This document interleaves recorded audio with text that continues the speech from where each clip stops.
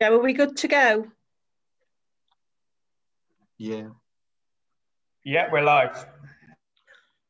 Hi, everybody. Welcome to this Trade Union and Labour Party Liaison Organisation event this evening to look at defending and extending our rights at work. And I'm delighted to be joined this evening by three fantastic guest speakers. We have Andy McDonald, MP, the Shadow Secretary of State for Employment Rights, Victoria Phillips, Head of Employment Rights at Thompsons, and Shelly Asquith, the TUC Health and Safety Officer. I think it goes without saying that most people know that the government have been forced to scrap a plan to review our rights at work after their plot was exposed, and they received fierce backlash from trade unions, Labour MPs and the public. But the cat is out of the bag, and their long-held desire to water down workplace rights, including on working time, inclusive of time spent on call, rest breaks and paid holiday entitlements, have been revealed. Working people are putting themselves in harm's way every day to keep this country fed, safe, cared for and connected, and keeping our country going under unimaginable pressures. With insecurity rife throughout much of our economy, this pandemic should be a turning point where rights at work are strengthened. So I'm delighted that you've decided to join us this evening.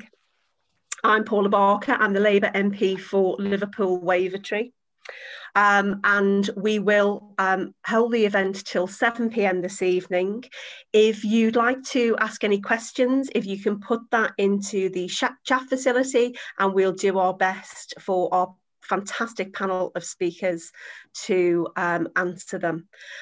So without further ado, I'm going to move to our first guest speaker this evening. As I've said already, Andy is the Shadow Secretary of State for Employment Rights. A fantastic comrade in Westminster to me. It's a privilege to work alongside him. So Andy, you're very welcome at the event this evening, and it's over to you. Thanks, Paula. And it's a lovely introduction. I'm very grateful to you. And thanks for the invite. It's great to be on such a great panel. I'm looking forward to hearing from my fellow speakers. But of course, Vicky and I go back a long way from our days in Thompsons, so it's lovely to be on a platform and sort of renewing those old acquaintances. It's extremely timely that we're having this discussion today. There's been so much going on, but of course it was only yesterday that I launched our task force on recover and reform and power in the workplace, and I'll say a little bit more about it in a moment. But at the start of this pandemic, if I can just reference, the government issued guidance about health and safety in the workplace. And I've got to say that it was worse than saying nothing, because it muddied the waters. It used all sorts of opaque language that sowed confusion. They'd been infinitely better served had they said obey the law. We do have a pack of regulations that address risk assessments and substances and aerosols and things of this nature that are critically important now. And it's working people who have to leave their homes to go into working environments right now who are on the front line. And it's they who are running the greatest possible risks. So it's been appallingly handled from the off. And I regret to say the consequence of that have been dire for the working people of this country. Just say a word about another current issue, which is about you talk about the leaking of the plans from Bays, and I'll touch upon that. But of course, we did successfully unearth, and I pay tribute to my own staff on this issue. The Resolution Foundation did unearth a discussion around the whole issue of the classification of COVID in terms of its potency by the HSE. And by further digging, we did unearth that it was classified by the HSE as being a significant risk, as opposed to being a serious risk, that it was reversible and not a permanent condition. Well, with 112,000 people, as it was at that time, dead, that is not a reversible condition. It is not an impermanent situation. It was an horrendous revelation, but it speaks to a great deal about this government's attitude and its lack of seriousness about the working environment. And it speaks to the age-old issue about power in the workplace, which I'm determined to address. And I'm buoyed up to be asked to take on this role by Keir Starmer. It's a huge honour. It's the heart and soul of the labour and trade union movement, as far as I'm concerned, and as far as many people are concerned. And what's also buoyed me up is Keir's speech to the TUC in September, in which he made it abundantly clear that he stands shoulder to shoulder with the trade union movement in pursuit of its objectives, which are objectives that are shared. And we've seen that with the solidarity expressed across many industrial disputes over the last several weeks and months. If you think of Rolls-Royce at Barnoldswick, I confess, Chair, that I was really worried about the potential outcome of that dispute, but I was so heartened to see that the hard work and determination of those Unite members on that picket line and the decision ultimately made to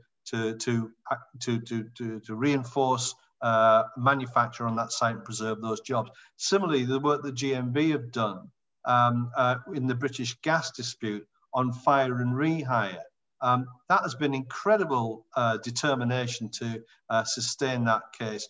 And elsewhere, we've seen at Heathrow Airport and British Airways, and hurrah for the victory there with the cargo workers in that dispute.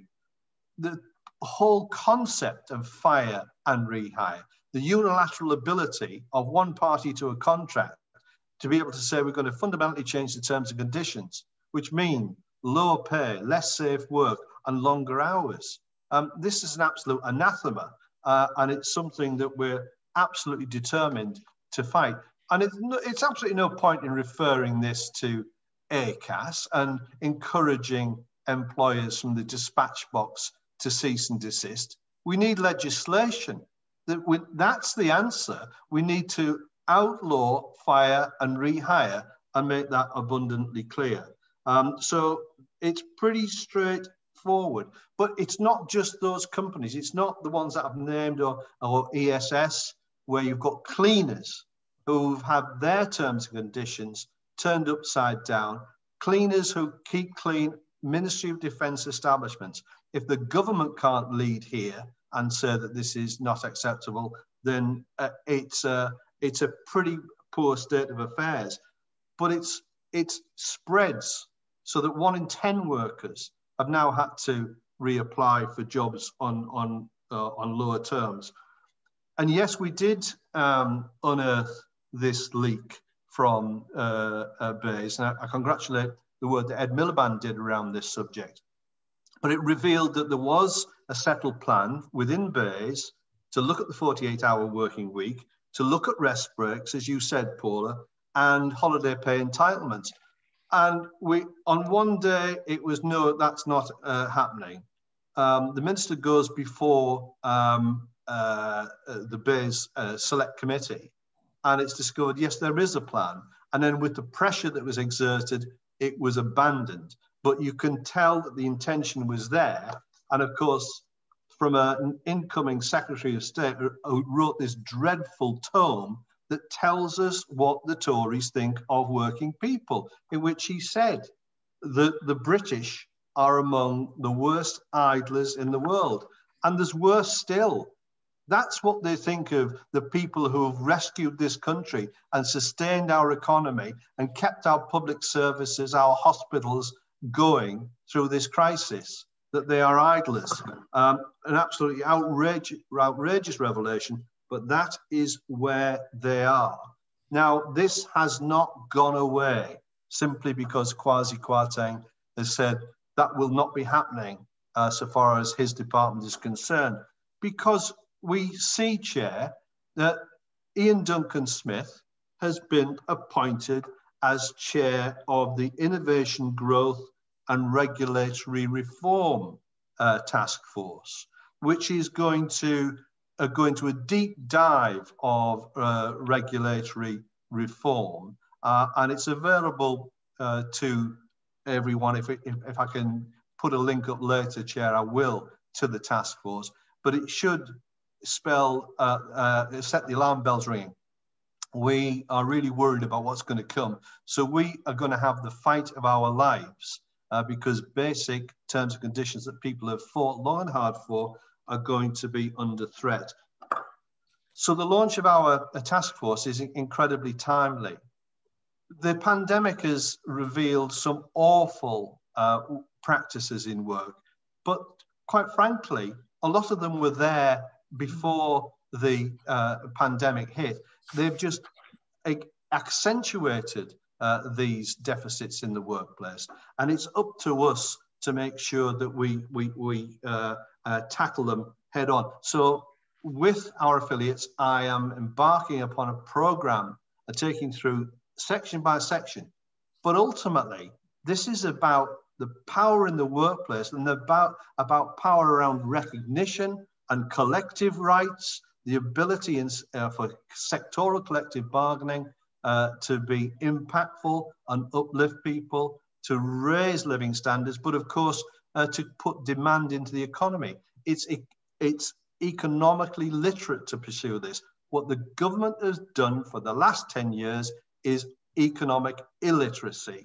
It is absolutely, with the continuation of austerity, it's continuing to do the wrong thing, produce the worst outcomes.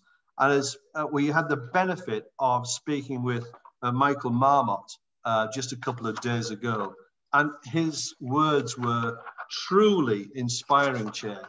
And he did highlight how so many people have been robbed of dignity in their working lives. And that one word of dignity sums it up. But, you know, we want to think about how we navigate this, how we communicate these messages more broadly.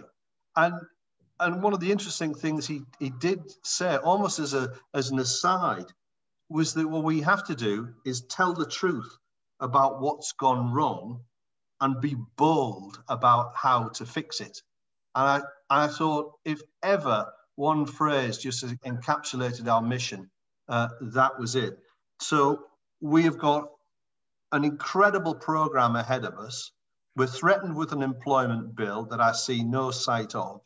But if it comes, and when it comes, we've got to be ready for it, because whilst there might be nice things that we could tick boxes, it won't be our bill. So we've got to make sure that we're absolutely ready as a movement to respond to that and put that alternative and have that conversation with the public, because, you know, a better world is possible, and a better and new deal for working people is absolutely essential. And I'll close there. Yeah, thank you. Thank you, Andy. That was a fantastic contribution. And I can't think of any better colleague to be heading up the task force and taking on this hostile and pernicious government. And I look forward to working with you on this. And prior to entering Parliament, I had the privilege to be a trade union official. And one of the things I always used to say is we are better when we are bold. So it's great to hear the words of Michael Marmot. And it is about dignity. It is about getting rid of the scourge of fire and rehire. And Ken has put in the chat about on day one of a Labour government, we must repeal the Trade Union Act. And that's quite right, because obviously we have some of the most regressive legislation in the world, to be honest. So we've got a real job ahead of us, but I know that you are more than capable of taking that task on and taking the fight to the Tories. Thanks, so I'm delighted to introduce our second speaker this evening, who is Victoria Phillips. Victoria is the Head of Employment Rights at Thompsons. Victoria, it's over to you. You're very welcome, and thank you very much for joining us this evening. Thank you very much, Paula, and thank you, Andy. It's so tempting on these occasions to just start a dialogue, and I've got so many things I want to say from what Andy was saying, but I will stick to my script for once. I have to say, seeing the other week, the quasi-carting stuff, it was like Back to the Future. We've been here before. Very early days, the 2010 coalition government, when they set up their red tape challenge, and they got Adrian Beecroft to come in and say, employment tribunals are a mess and people should just be allowed to be dismissed on a whim. And, you know, it's just, as soon as the Tories, even in coalition, feel they are under attack, they start having a go at the workers, whether it's saying we're the laziest in the world, where all the TUC research shows that we work the longest hours than anyone in Europe and probably most places around the world, whether it is attacking these very, very generous rights when all the research shows, sadly, many workers feel forced into signing opt-outs for the 48-hour week. And this narrative is something they obviously feel very comfortable with, but we mustn't forget that this is a pattern. They've done this before, they'll do it again.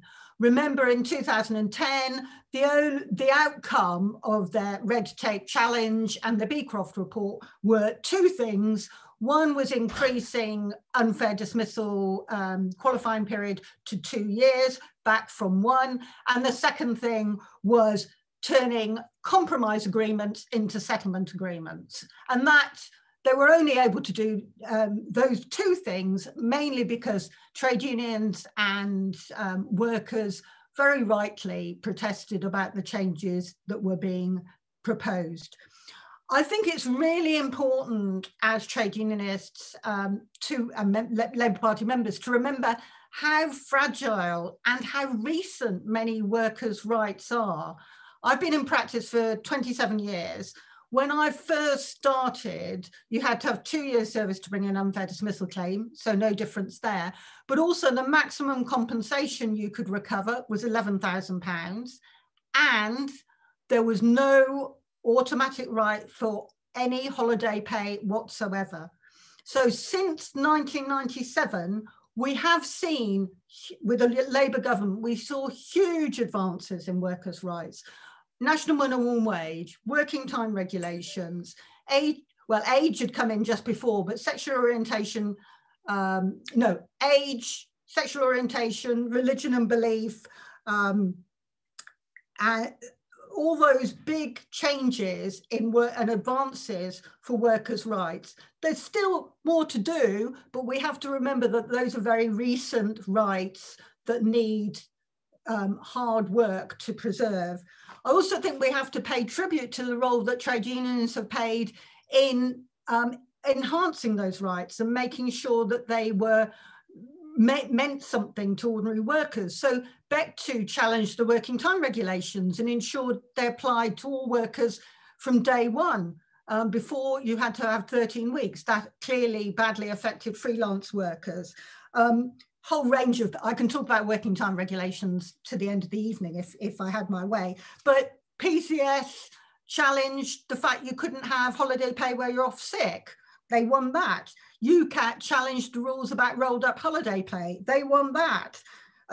Unison challenged the rules around sleeping and carry on challenging that. They're having really great successes. And BALPA challenged the calculation of normal pay and won that. So trade unions have made these rights more meaningful for their members by bringing legal challenges. But what we have to be aware of is most of these rights that I mentioned are underpinned by EU legislation and EU case law. So I'll come back to that again in a minute. The other thing that is very suspicious for those who read the Times newspaper is the series of articles that have been done in the Times in recent weeks about the terrible employment tribunal system, the fact that it takes ages to have a case heard in the employment tribunal, and that there are all these vexatious claims being brought. Sorry, this is heavy irony. I'm not sure if it comes through with Zoom, but again, it's the same narrative that was happening in 2010. These reports are pretty well without foundation, except it is taking a long time to have cases heard in the tribunal. Average waiting time is at least 39 weeks, and we know plenty of others that are far worse than that. And of course, if you're a worker having not been paid your holiday pay or not being paid your notice pay, waiting 39 weeks is just simply not acceptable. But nobody talks about what the reason for that is. The reason is because the Tories have starved the employment tribunal system. They introduced fees, and then they used the lack of cases to cut back the judiciary, cut back the lay members. And it's only this year that they've started recruiting to replace people who were lost. And that is the real reason for the delay. As for the vexatious claims, this is the Tory dinner party conversation, I reckon. They all know someone who's had a terrible case brought against them that never should have been brought. But if you looked at the cases that were reported by the Times, both of them had been dealt with entirely properly by an employment tribunal. They were vexatious claims. They'd been kicked out. Costs had been awarded. That's how justice should work. What I wanted to say in terms of the future is it's clear that there's going to be a further attempt to introduce employment tribunal fees, reintroduce employment tribunal fees. The government got it wrong last time, but they're bound to do it again. They've hinted at that for some time. They'll probably have to go for primary legislation rather than secondary, but we should be under no illusions about the terrible barrier to justice that would be to working people if those fees were reintroduced. There's also a bigger picture of other rights that are at risk, and it seems to me that anything that is not all those rights that have got an EU underpin are at risk. That means things like discrimination law compensation, the unlimited nature of that came from Europe. 6 years back pay or 5 years for in Scotland for equal pay. That's an EU underwrite. That'll also be under attack. Collective consultation, you know, we're talking about the fire and rehire, but if the Tories had their way, they'd completely scrap Section 188 and the requirement to consult employers about redundancies, both in the context of redundancies and TUPE. So we need to be very wary of that. And also, I suspect information and consultation will be under attack. We've seen what they're doing about the gender pay gap reporting. They clearly don't think that's important. We know it's really important that we monitor the difference between men and women's pay, or else we cannot see the real inequalities that have grown, particularly in the pandemic, but which will continue to grow for women.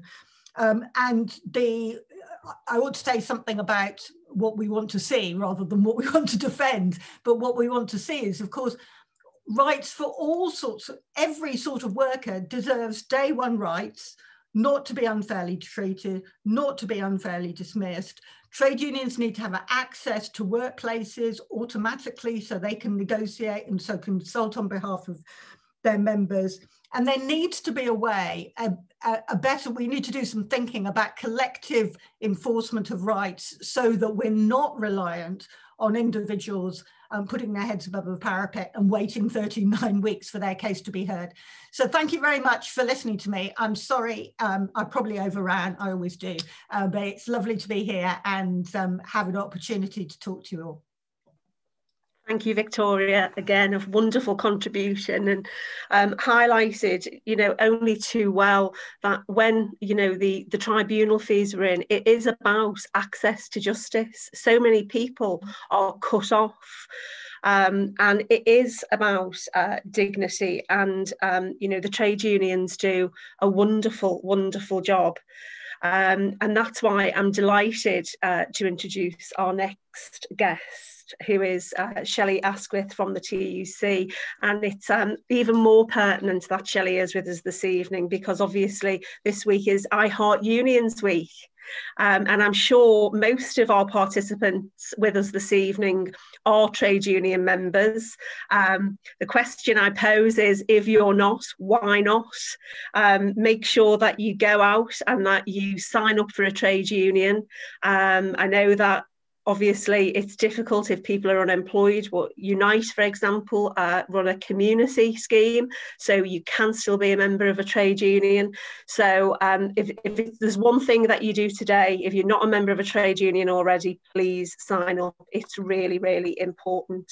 So without further ado, I'd like to introduce Shelly, and I think Shelly is going to contribute about the physical and mental health toll that long hours is having on the UK employees, and it's obviously all the more pertinent now as well in terms of mental health with the global pandemic and people working from home or being furloughed. So Shelly, you're very welcome. Thank you. Thanks so much, Paula, and thanks Labour Unions for hosting this tonight. Great plug about Heart Unions Week. It is Heart Unions Week. If you're not a member of a union, please join one. But if you're already a member of a union, please think about a friend or family member who isn't one and try and recruit them. So yeah, I'm going to be talking about working hours, and the 48-hour working week, as we've already heard, was one of the rights the government was supposedly putting under review. And for me as a health and safety person, it's absolutely key. You know, as a supposed idlers, workers in Britain put in longer hours at work than anywhere else in Europe, as Victoria's already said. And I also think that if some of the Tories got their way, there'd be no limit at all. So while they may have shelved the review, we can't let this go. We need to remind ourselves why working hours are such a key condition of our working lives and take action to improve things, not just defend what we've got. Why is it so important? Well, there are really significant physical health implications to working long shifts, from headaches through to diabetes, even premature death. There are so many health conditions that are statistically more common among people who work long hours. And working long hours has a big effect on our mental health as well. The rate of a whole range of mental health concerns rises the higher the number of hours are worked. And long hours also reduces our time for family, for socialising, relaxing, and therefore generally undermines our quality of life. This isn't just about a risk to the individual worker either, but also to the general public. The number of accidents and injuries has been found to be higher on night shifts and after a succession of shifts, or when shifts are long and there are inadequate breaks.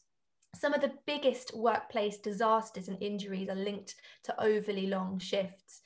And this is a particular issue for transport workers who make up some of the most sleep-deprived professions. Let me give you a case study. The Driven to Distraction report from the London Assembly on bus safety.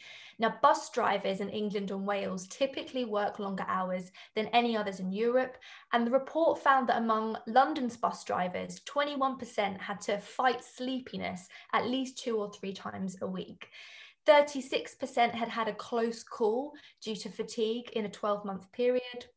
17% had actually fallen asleep at least once while driving, and 5% have been involved in at least one accident in the 12-month period due to fatigue. And that's really scary. There's also a wider concern about this in the context of coronavirus. Of course, the main focus of the union movement in the last 12 months has been on our physical health and safety, keeping a distance, ventilation, PPE, and all the rest of it. But there's been really significant knock-on consequences for our mental health too. And no wonder when British workers have, on average, increased their working week by almost 25% during this pandemic. And that's frontline workers who're shouldering a huge burden, as well as those who are working from home as well. There's a lot we need to improve. Clearly, complying with the Working Time Directive alone isn't enough to manage the risks there already are. What we need is change nationally. We need people working fewer hours, not more. So the TUC supports the call for a 4-day working week. When we were founded, the average hours worked per week was 62. It is time for change again. What we won't do away with though, we won't do away with long working hours until we do away with low pay as well, because the desire for long working hours is usually driven by people not having enough money to have a good quality of life if they didn't do it. So we desperately also need a proper living wage. And people working so-called unsociable hours should also be compensated for it. The final point I'll make is this. Employers are bound by a legal duty to assess the risks of people's working hours, but it's up to unions to hold them to it. There are numerous policy and legislative changes that we need to see, and obviously we need a Labour government to implement many of them. But we cannot wait around for the law to change, because even when it does, it won't be enough. We've seen in this pandemic how ready many bosses are to flout the law and how little punishment there is from government or from regulators. So while we have a right to safety at work, the way we actually secure it is by joining a union, recruiting to the union, and organising in the union.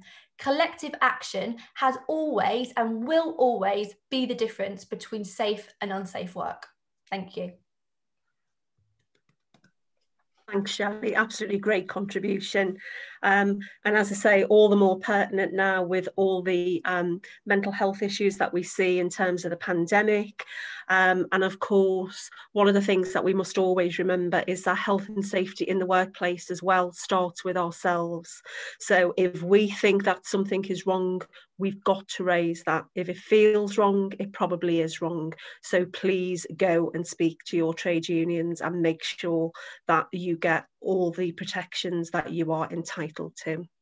So I'm going to move to questions to our panel now. So thank you to people who've already been contributing in our chat box. We'll get through as many of them as possible before we close at 7 o'clock this evening. So the first question is from Norman, and the question is, how do we secure the rights of workers not traditionally protected by trade unions? So Victoria, I can see you smiling away, so I'm going to start with you if I may. Thank you. Well, there's a very interesting clause in the 1999 Employment Relations Act, which was the piece of legislation which allowed all workers to be accompanied for grievance and disciplinary hearings. And there's this really useful clause, I've forgotten the number of it, and I won't look it up while we're talking, which basically gives the power, and it's still in force, for the government to extend by means of secondary legislation other rights to designated categories of workers. And I've been completely obsessed about this clause for a long time, even though I can't remember what it is, the number is, because it would be such an easy way to protect classes of workers that weren't even thought about. I mean, okay, gig economy workers are not that different from other sorts of atypical workers. But what needs to be the case is at the moment we have a system which is subject to exploitation by employers. They will draw up a contract which, as can be seen in the Uber case and the Deliveroo case, which tries to put all the obligation on the individual worker and tries to make them not look like a worker and exclude their right to holiday pay and other rights. And they've got clever lawyers. They'll always be able to afford to have clever lawyers. What we need to do is have a piece of legislation that says all workers in the UK from day one have rights not to be discriminated against, to have holiday pay, to be treated fairly, to be covered by a collective agreement, to be covered by health and safety standards. And that is absolutely essential and should happen as soon as possible. Not that I think we can persuade the Tories to do it, but we need to start. The legislation exists. It doesn't need a new piece of legislation. It could just happen. Great. Thank you, Victoria. Shelly, did you want to come in next? Yeah, sure. So the question from Norman was about securing the rights of workers not traditionally protected by unions. I think the main thing would be to protect them, they need to be protected by unions. So getting them into a union is absolutely key. One thing I wanted to also add is that we really need to see extended access rights for union health and safety reps. Now, for those who aren't aware, union health and safety reps are special reps. They've got special rights to investigate hazards, to take part in risk assessment process, to sit on certain safety committees. And what we want to see is them to not only be able to do that in their own workplace where their union's recognised, but to also go to other workplaces where they've got members, but perhaps not recognition, and to go and inspect and investigate hazards there as well. In terms of traditionally unprotected workers, I think that's probably implying certain sectors, but I think traditionally unprotected workers is often migrant workers. And so I think while we need to be absolutely opposing any attacks on workers' rights, we also need to recognise that this is really linked to attacks on migrants and the hostile environment more generally. And that is something we absolutely have to oppose, because any attack on migrants is an attack on migrants as workers. And that means that we're all less protected as a result. That's great. Thanks, Shelley. And Andy, over to you. Yeah, thanks. It's a brilliant question. But you know, the answers for those who are not traditionally protected by unions there are several aspects to this. Of course, we want to encourage people to join trade unions. That's part of the I Heart Unions Week that we're engaging in this week. But it also touches upon the issue of the status of those workers. If it is that somebody is a gig worker and they haven't got that relationship and that protection because of their status, then let's look at that. Let's look at how they are exposed and they're exploited, and the economic illiteracy of that for the longer term. That cannot be an acceptable way forward. So let's look at that. But the issue of access at work is access to trade union representation is critical in all of this. When I was Shadow Transport Secretary, I used to engage an awful lot on HS2. And it was a matter of immense frustration that we were not successful in persuading the contractors engaged in HS2 to provide facilities for our trade unions to access the site and engage with people who were working there. Often that would be honoured by lip service and some scrappy hut on a Tuesday afternoon in the back end of the site was on offer, but not open access to the canteen, which is the ordinary way in which people would understand that relationship. And I would also say something around the role of health and safety reps. I mean, Francis O'Grady, through the proposition, together with the then Director General of the CBI, Carolyn Fairburn, proposed the National Recovery Council. And what the TUC have said consistently is, you know, there are 100,000 health and safety reps. They could be doing their work, but making their services available to those tier 1 and tier 2 subcontractors who don't ordinarily have trade union recognition, to be of assistance not just to the employees of those in the supply chain, but also to those companies who desperately want to comply with the guidelines and with the law, but because of the lack of engagement with trade unions, have not been able to discharge their statutory functions in the way that they should. So this is a win-win for us if we can address that. But on this issue of migrant workers, those people who come in, there's been some terrific campaigns of trade unions going in and standing up for people who have been voiceless. And of course, they've won their campaigns and they've secured trade union membership at the same time. So these are the areas in which we can respond and totally transform the environment for every working person in the country. Thanks, Andy.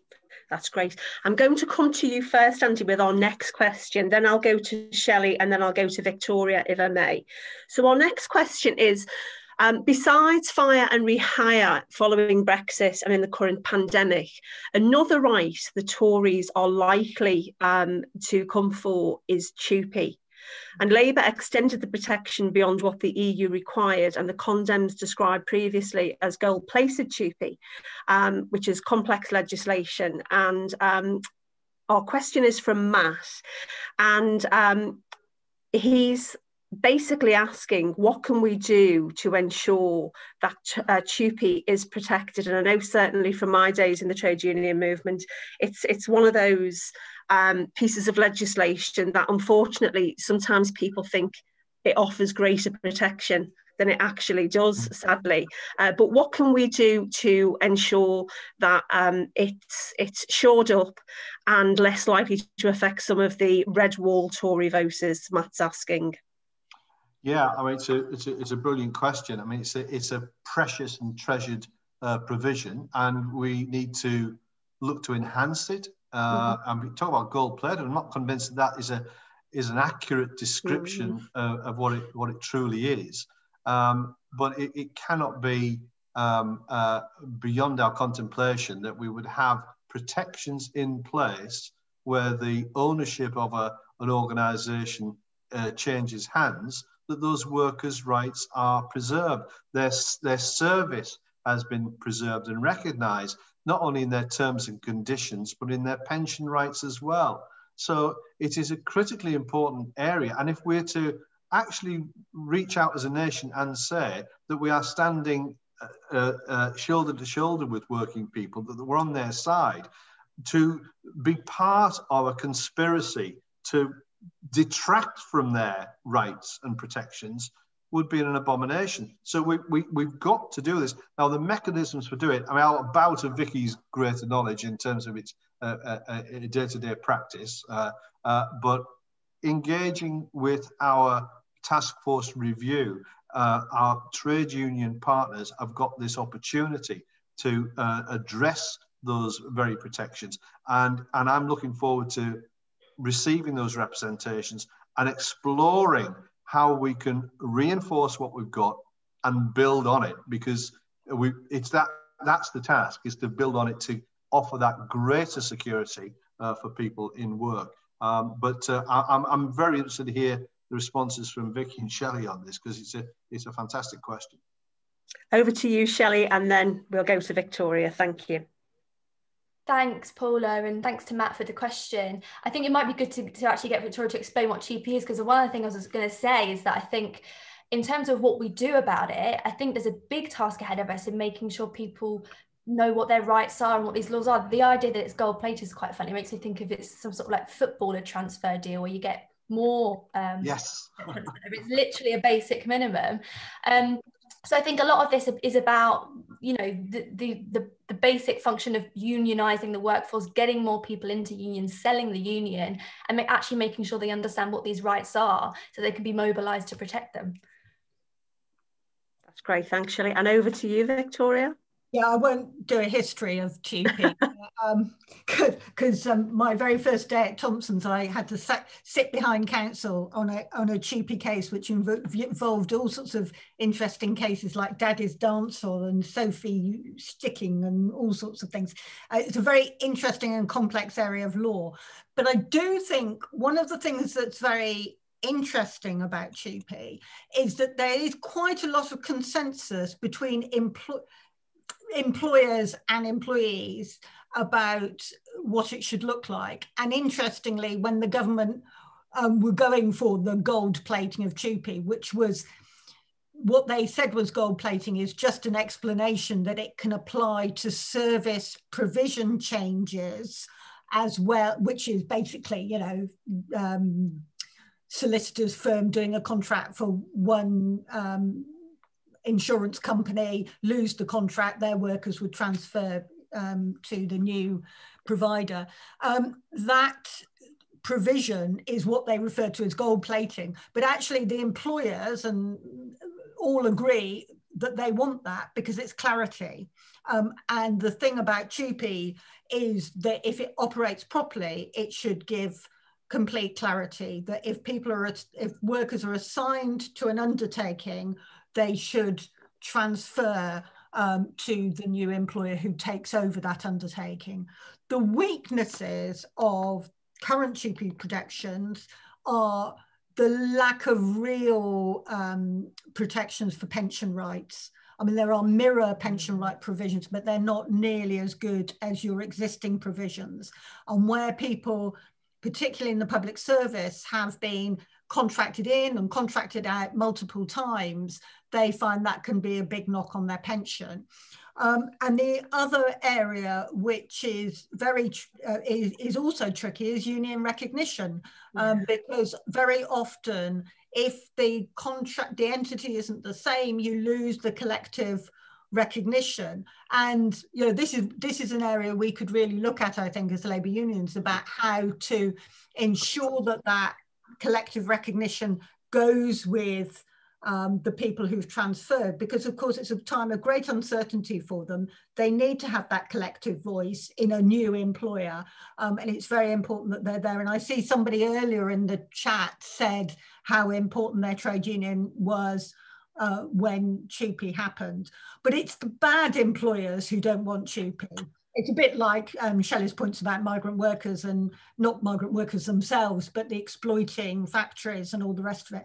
They're the bad employers. We've got to try and get everyone up to accepting the same standards for health, whether it's for health and safety, for CUPE, for collective consultation, for hearing from trade unions, and make sure that the floor is raised so that all workers are in a better position and there aren't so many people who are left vulnerable and outside the protection of trade union rights. That's great. Thank you, Victoria. The next question is for you, Andy. Tony is asking that during the pandemic, one issue that has been highlighted is the number of workers forced to work on 0-hour contracts. And Tony would like to know whether or not the new working group will look to recommend to introduce legislation to end 0-hour contracts. I think the answer to that is yes, on all fronts, because we've already made that commitment to the outlawing of 0 hours contracts, and Keir has repeated that a number of times. So it is something that we need to look at in terms of security in the workplace, but it's not just 0 hour contracts. It's limby workers. It's that disguised self-employment whereby employers are escaping their true responsibilities. The real nature of the relationship is one of employer and employee, but it has been cast in different terms simply for the purposes of avoiding the obligations that they would ordinarily be obliged to discharge. So certainly the whole area of security in the workplace and the status of work, because as we well know, so many rights are not universally applicable. So all of those will be under review. The fact that so many people who go to work are not employees. They are workers and therefore cannot even begin to avail themselves of the remnants of employment rights that others can. So that just cannot be sustainable. It's always the most exposed and the most fragile of circumstances that have the weakest protections. So that is not a sustainable position for the 30 working million people in this country. So we will certainly be looking at that root and branch in our review, and I very much welcome contributions to that as we progress. That's great. Thank you, Andy. And then I'm just trying to find the final question that we've got time for. One of our participants this evening is talking about Labour councils, and should Labour councils be prevented from fire and rehire. I've got to say I'm really disappointed to hear that any Labour council is using fire and rehire tactics, and I just wonder whether or not this is from an outsourced perspective, maybe commissioned services. So I don't know whether our panel just want to end by saying something about outsourced services and the protections for workers there. I mean, obviously, I think ultimately the goal would be to see all services back in-house, and, you know, where people are protected with collective bargaining machinery. But Shelley, if I can start with you on that. Yeah, absolutely. And actually, it's funny that that question came up next, because I was thinking that when you asked about 0 hours, is that this is something that Labour in power in local government can be doing when it comes to doing contracts with companies. And as you say, ideally all public services are run by, the public sector, but often when things like construction and things like that, they do contract out. I think there absolutely should be prevented from using fire and rehire, 0 hours contracts. I think every kind of contract, there should be a union agreement as well, and if possible signing up to union charters in that particular industry. I think I wouldn't stop at fire and rehire and 0 hours contracts either. There's a whole number of different issues, that unions have been really successful in getting local councils to commit to when it comes to their procurement contracts. And just to say, I kind of plug for Labour and local government, we've had some really great initiatives being done by the TUC and local councils on Stay Safe at Work. So if there's any Labour councillors in the audience tonight, please check it out and see if your council could sign up to it. Fantastic seeing posters all around towns and cities encouraging people to join a union. That's great, thanks Shelley. And I know that one of the really impressive campaigns that the TUC running at the minute is the Dying to Work Charter, and trying to pick up pace around that, which is really, really important as well. So Victoria, if we go to you, please. Thank you. Again, I think there's some lessons maybe we can look back to what happened under the GLC, for example. I mean, I know Greater London Council, where they introduced contract compliance, whereby they used their contracting to ensure that there were minimum workplace standards. I guess now it would be the living wage at least, but also had requirements for anti-discrimination measures. Now, interestingly, the Tories outlawed all that, saying it was against EU competition law. Well, I don't think we have to worry about that quite so much anymore. So it may be that there could be some innovative thinking about how the purchasing power, the buying power of local councils could be used to raise employment rights across a local community because of the various contracts they have.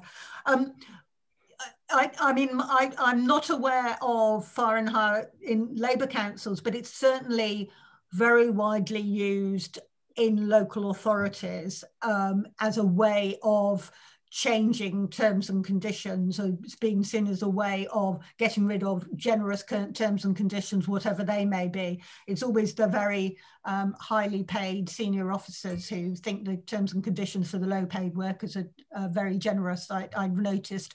And it is of great concern, and particularly when the proper consultation hasn't been done with the recognised trade unions, and so often employers try not to consult or not to elect employee representatives, and that's very much, it's a huge part of our case law our casework at the moment. Our employers getting rid of people without going through the proper collective consultation. So it's something that should be well up our agenda. Thanks, Victoria. And Andy, over to you. Yeah, I was just thinking that Vicky touched upon it. It's the issue of consultation. And some people or some organisations seem to look upon consultation as a burden and pay very little adherence to it in any event. But taking my mind outside the immediate context of any council of any political colour, there have been success stories in terms of people having to adapt to temporary circumstances that are adverse. Even in the aviation industry, people who you wouldn't ordinarily expect to be able to come to a sensible agreement for the short term, with a promise and a guarantee of a return to the former terms and conditions. Those are the examples of effective consultation working. But I think we've also got to think outside the box in terms of local authorities in the procurement and the commissioning processes to make sure that trade union recognition forms part of the architecture. Not only that, it's woven into the governance arrangements so that you have worker representation there, so we don't get to these situations where it is a matter of what is going to be done to others. It's people who have a voice in the first place, and that really goes to the heart of power in the workplace that has been so out of kilter for such a very long period of time. And on the issue of outsourcing more broadly, I think of some of the successes that we've had in my constituency, working with Unison in particular in the health environment, in successfully on the demise of Carillion, getting the services back in-house.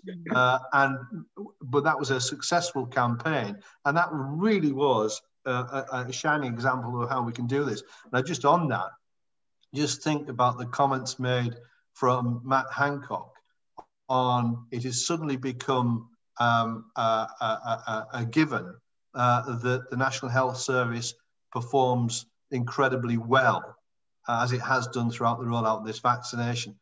Well, we have known of the virtues of the National Health Service for a very long time. We don't need to be educated in it. But the conversion, the Damascene conversion to the repeal of the Lansley reforms, I know from people who served in Parliament and who campaigned on the issue, it must be sticking in their throats this very day to hear from a Tory government that it's they who are going to now reverse the outsourcing, reverse the privatising of our National Health Service. It was wrong then, it's wrong now. And we will make sure that if there is any reformation of the National Health Service, any reconstruction whatsoever, it's done on the correct principles and not some other version of some tawdry Tory deal to keep private enterprises' coffers filled. It cannot be that, and this pandemic has surely brought that to the fore beyond any doubt whatsoever. But thanks, Chair. Thank you. Thanks, Andy, and it most certainly has brought it to the fore loud and clear. I'm going to do a little plug as well to remind people that if you don't follow Labour Unions UK, please do so on Twitter and Facebook. You can also sign up to the email list at labourunions.org.uk. There's also, this time next week, a trade union election briefing and phone bank. Obviously, we've got local elections coming up in May. Another issue that is, I'm sure, will be the subject of another Zoom call in the future about why the local elections are going forward in May in the format they are, instead of a full postal ballot or postponing them.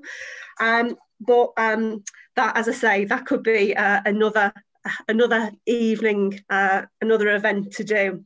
So I'd just like to draw the meeting to a close, and I'd like to thank all our incredible speakers this evening. You've been absolutely wonderful. I'd like to thank Richard, our sign language interpreter, for being with us this evening, doing a wonderful job, thank you. To Joe Cox and Labour unions who have pulled this event together. It's really, really important that we have this information out in the public domain. And of course, finally, to everyone who has joined us this evening, our participants, thank you for joining us. And I'm really sorry that we didn't get to answer all the questions in the chat this evening, but I'm sure you'll appreciate that this is a well-attended event with lots of interest, but hopefully we will see you at the next event. So thank you very much and take care, everyone. Bye.